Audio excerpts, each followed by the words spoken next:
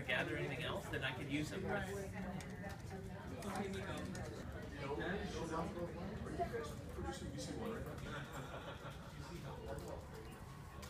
We strive for it, for sure. It's more so also about integrating, right? Just integrating all the different platforms and making sure that we support the TV side, but the TV side also supports us. We're still trying to figure out in terms of exactly that crossover and pushing from one platform to another, how effective that is and how we can do it better and faster.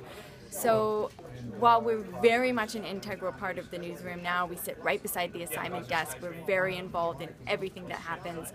Everything pretty much that happens on the air has a place online. We're still kind of in that realm of how we can work together and how that flow of information really happens. And that's developing every day, and we're getting better and we're doing better, and that's really what makes the job so exciting. One phone, two phones.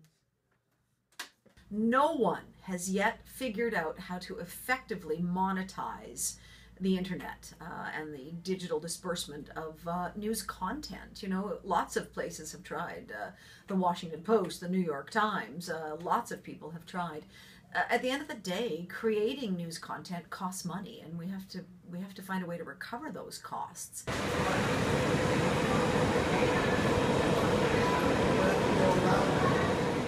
The tweets?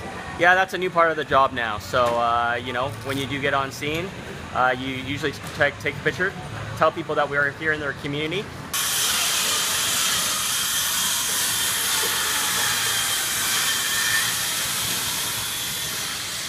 Can we talk to you really quick?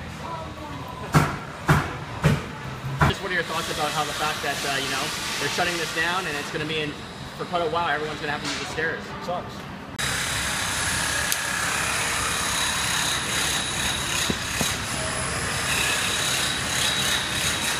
I just keep one in my bag.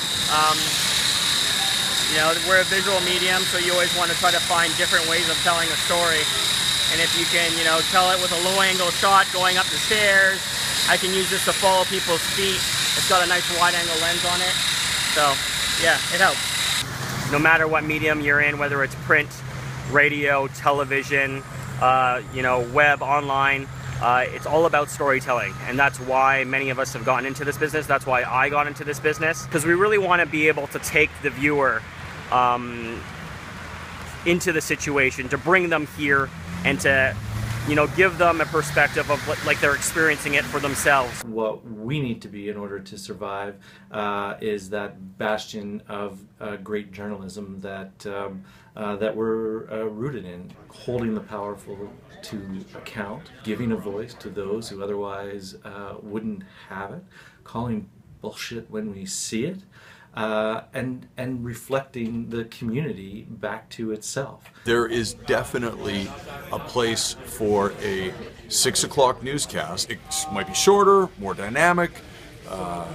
You know, it obviously always has to evolve. We're not the only industry that is having to think smarter these days, so we can't be feeling sorry for ourselves. No one can predict the future, right? So I think we've heard the death knell of news for a while now, and it still hasn't happened. So that makes me optimistic. I have some hope that the decline isn't as rapid as some folks have suggested. So I think we're going to see a lot of change in the next 5 to 10 years, for sure, as viewer consumption habits change. Exactly what those are, I'm not sure anybody really knows.